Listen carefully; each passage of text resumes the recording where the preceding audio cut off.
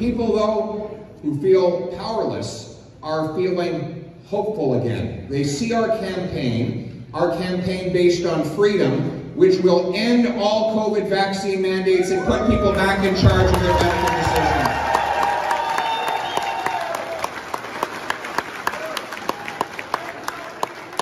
Then there are the people who feel like they've lost control of their money as inflation has ravaged the savings of our seniors, the paychecks of our workers, and even the nutrition of our children. We literally have single mothers putting water in their children's milk because they can't afford 10% food price inflation.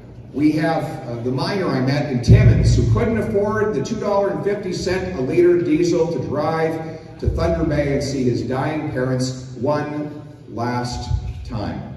Or we have the 35-year-olds living in their parents' basements because house prices have doubled under Justin Trudeau as government printed cash and inflated the housing market. And now, the rising interest rates make it hard for many people to hold on to the homes that they have bought. All of these people feel like they have lost control of their economic lives.